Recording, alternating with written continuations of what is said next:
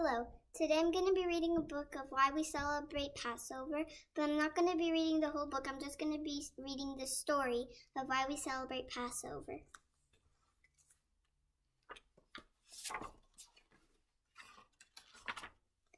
When famine came to Canaan, the land where the Israelites lived, many took refuge in Egypt. At first, their lives were happy.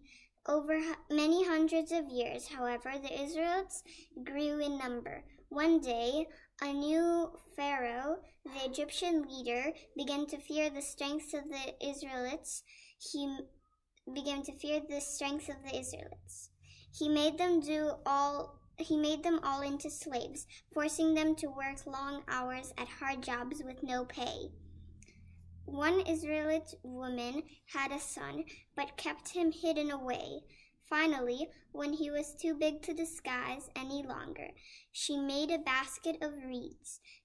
She put the baby inside and set it adrift in the Nile River.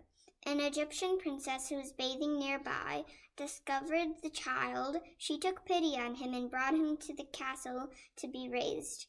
She gave the child the name Moses, which means to draw up from the water. Although he grew up in the palace as an Egyptian, Moses knew the Israelites were his people. One day, Moses saw an Egyptian beating a poor Israelite. He could not control his anger and hurt the Egyptian. Then Moses had to flee for his life. Moses became a shepherd. One day, as he watched a bush burn into flames, although the bush burnt its leaves, it stayed fresh and green. Curious, Moses approached the burning bush. It was then that he heard the voice of God. God commanded Moses to return to Egypt to lead his suffering people to a new land where they would once again be free, and God promised to help Moses. So Moses came to Pharaoh and said, "Let my people go." Pharaoh, who did not believe in the God of Moses, answered, "Why should I let them go? I do not know your God or any reason I should obey the Lord." He sent Moses away.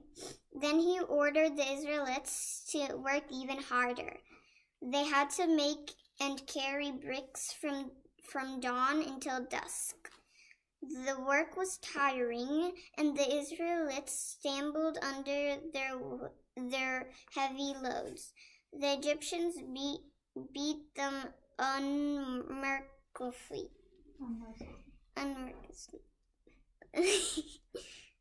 Moses returned again and asked Pharaoh to release his people. Again, Pharaoh refused. With God's help, Moses took his staff and turned the water into a river in the river to blood, to show the Egyptians the power of God. This was but the first of 10 plagues that the Lord sent down upon the Egyptians. When Pharaoh still refused to let the Israelites go, God sent a plague of frogs.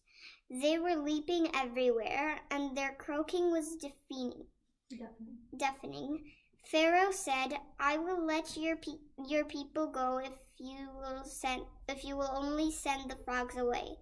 But when Moses did as Pharaoh asked, the Egyptian leader went back on his word. So God sent more plagues and turned the dust of desert into lice. They covered the bodies of Egyptians, biting them. God sent an illness that killed the cattle and horses. God sent flies buzzing into every Egyptian household. One day, the Egyptians woke up to find themselves covered with boils. Still, Pharaoh did not want to free the Israelites. He turned Moses away each time he came to the palace to beg for the release of his people.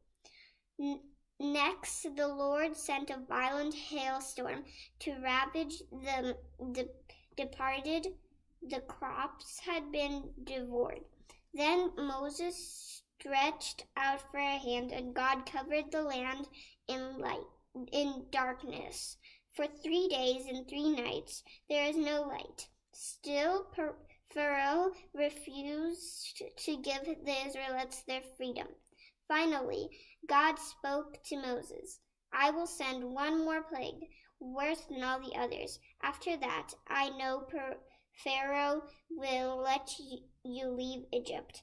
Moses told Pharaoh that an angel of the Lord would pass over Egypt and hurt the firstborn son in every household. God told Moses, on the 10th day of this month, every family of Israel should bring a perfect lamb into their home. On the evening of the 14th day, the lamb should be killed and its blood smeared on the doorpost of the house. On that night, Moses gave God's instructions to the Israelites, and they followed them. They roasted the lamb and ate it, for it was the night of the Lord's Passover, and God commanded them, you shall keep this feast of Passover forever, to remember how I brought you forth from the land of Egypt. At midnight, every Egyptian firstborn disappeared in every household. Only the Israelites who had marked their doorposts with lamb's blood as the Passover sacrifice were spared. Pharaoh called Moses. He said, take your people away from my land. Go tonight. Your God is more powerful even than Pharaoh.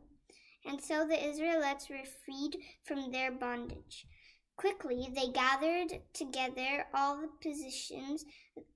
possessions they could carry. Those who were making bread baked the dough without giving it time to rise. They had to leave right away in case the Pharaoh should change his mind. For several days, the Israelites traveled across the desert until they came to the shores of the Red Sea. Then they heard the chariot wheels of Pharaoh's army approaching quickly. They realized that Pharaoh wanted to take them back to slavery. The Israelites were in despair. Suddenly, God opened the waters of the sea. The waters divided and parted, allowing the Israelites to walk across the dry ground. Once they were safely to the other side, the sea flooded back. Pharaoh's army, which was following the Israelites, drowned. The Israelites trusted in God, and God helped to set them free. They gained their liberation from slavery on that day. The Passover Seder celebrates that freedom. Thank you for listening.